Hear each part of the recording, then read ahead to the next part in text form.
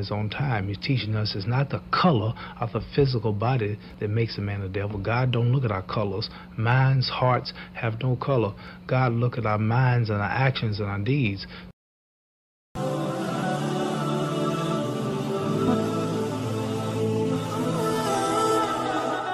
Any Muslim who makes the pilgrimage to Mecca during the official Hajj season. One thing that I found in all of my travels was that all of the Africans, not only the Africans but the Asians and the Muslims, look upon us as their long-lost brothers.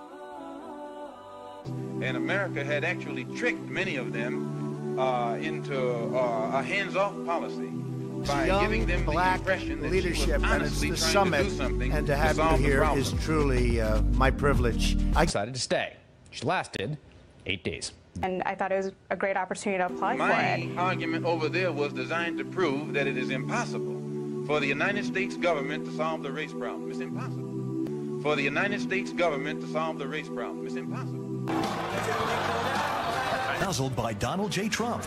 But if your truth represents white supremacy, if your truth represents colonialization, if your truth represents the death of my people. 1 month before he was killed, what do you think is responsible for race prejudice in the U.S.?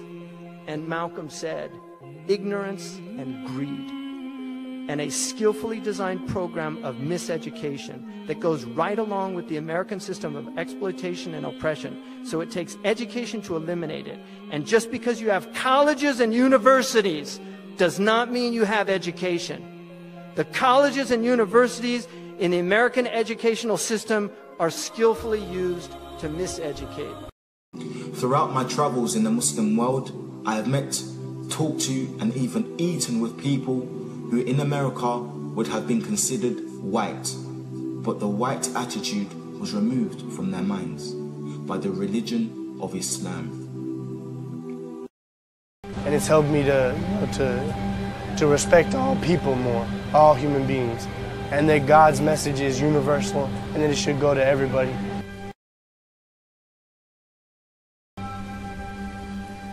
I met one Sudani sister, spoke in broken sentences and a lot of hand language.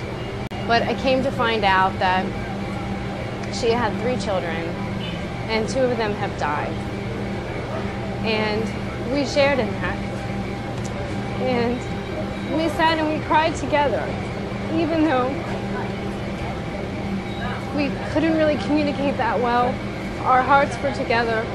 And then after that, we shared in the worship of our Creator together. And we have a common prayer and a common language in that worship. And I just think that, you know, subhanAllah, like Allah is so wise. God is so wise. أشهد أن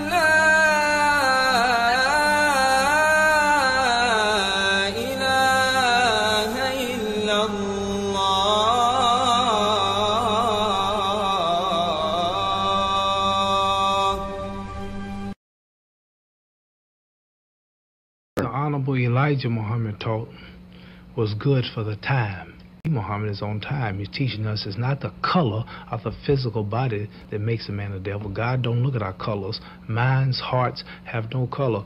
God look at our minds and our actions and our deeds. So we have white Muslims, brown Muslims, red Muslims, yellow Muslims, all colors. So it's the color. So the big thing in the change now, we have white people who have accepted our faith, and we now recognize all men as brothers, and we look at them according to their works. Some blacks can do evil and white. So it's not the color, now we look at the actions.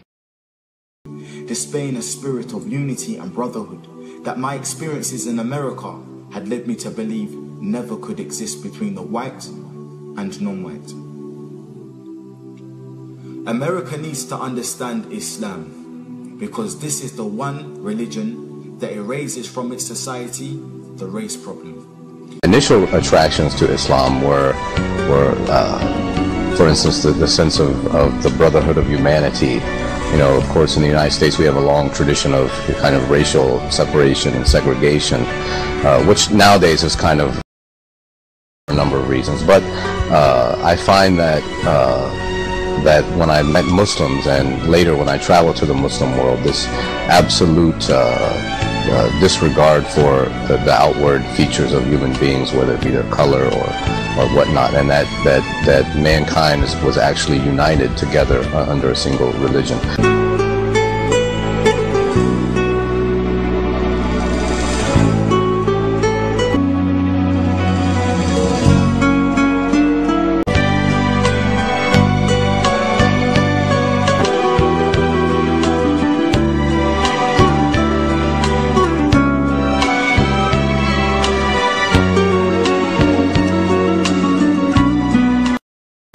And now when I read the Quran, it's not the same eyes that I read 25 years ago. It's this endless sea of meaning, this answer for everything. And this really amazes me and keeps Never have I witnessed such sincere hospitality and overwhelming spirit of true brotherhood as is practiced by people of all colors and races here in this ancient holy land, the home of Abraham, Muhammad, and all the other prophets of the Holy Scriptures. For the past week, I've been utterly speechless and spellbound by the graciousness I see displayed all around me by people of all colors. I've been blessed to visit the holy city of Mecca. I've made my 7 circuits around the Kaaba, led by a young Mutawaf named Muhammad. I drank water from the well of the Zamzam. I ran 7 times back and forth between the hills of Mount Al-Safa and Al-Marwa. I've prayed in the ancient city of Mina, and I've prayed on Mount Arafat. There were tens of thousands of pilgrims from all over the world. They were of all colors, from blue-eyed blondes to black-skinned Africans. But we were all participating in the same ritual, displaying a spirit of unity and brotherhood that my experiences in America had led me to believe never could exist between the white and non-white. America needs to understand Islam because this is the one religion that erases from its society the race problem.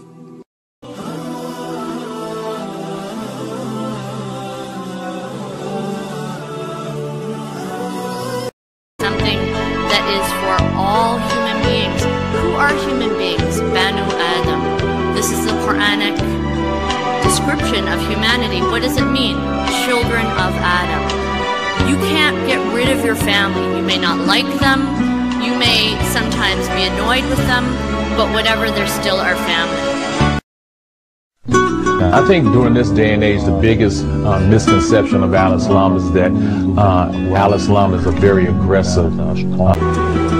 Once you take the time to really look at Al-Islam for what Al-Islam is. Like they told us when we were coming up, never judge a book by its cover. And so if you get past the cover and you really start to investigate and you read and you study this religion or this way of life, you will find out that it's probably the most simple and beautiful way of life that you can ever imagine.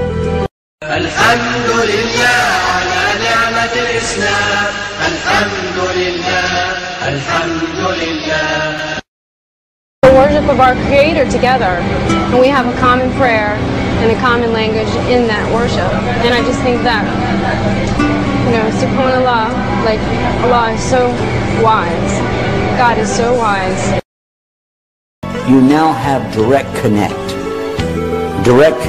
and you're not going to have to worry about running out of minutes or the battery going dead. Because Allah is always ready to take your dua, your petition to Him, your prayers to Him. All you have to do is ask Him in your heart.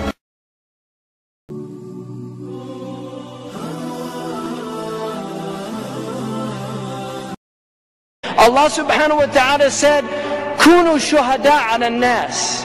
Be witnesses unto mankind.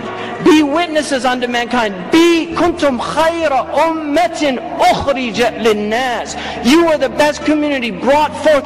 We have to embody those meanings. It's just like any of the other tests of sincerity in religion.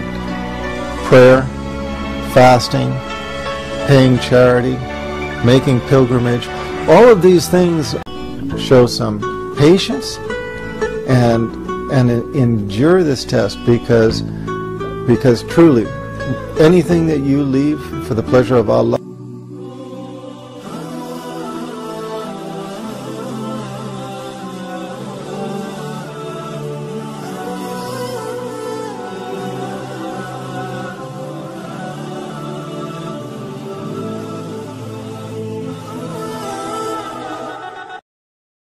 اليوم أكملت لكم دينكم وأتممت عليكم نعمتي ورضيت لكم الإسلام دينا. This day I have perfected your religion for you, and have completed my favor upon you, and have chosen for you as religion Al-Islam. Alhamdulillah, Alhamdulillah, ala ni'mat al-Islam, Alhamdulillah. On the day of judgment, after all of the believers go to the paradise, there will be some that get to sit very close to Prophet Muhammad, peace be upon him, at his river Al-Kauthar. And then there will be a group of them that are denied. And I want to be amongst the group that sits close to him. And those are the people that follow the way he spent his life and the way that his companions spent their life. And that's the way I want to live my life. Alhamdulillah, Alhamdulillah, ala ni'mat al-Islam, Alhamdulillah, Alhamdulillah.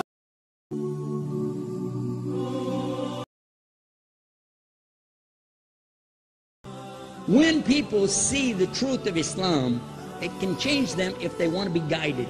If they want the truth, it can change them.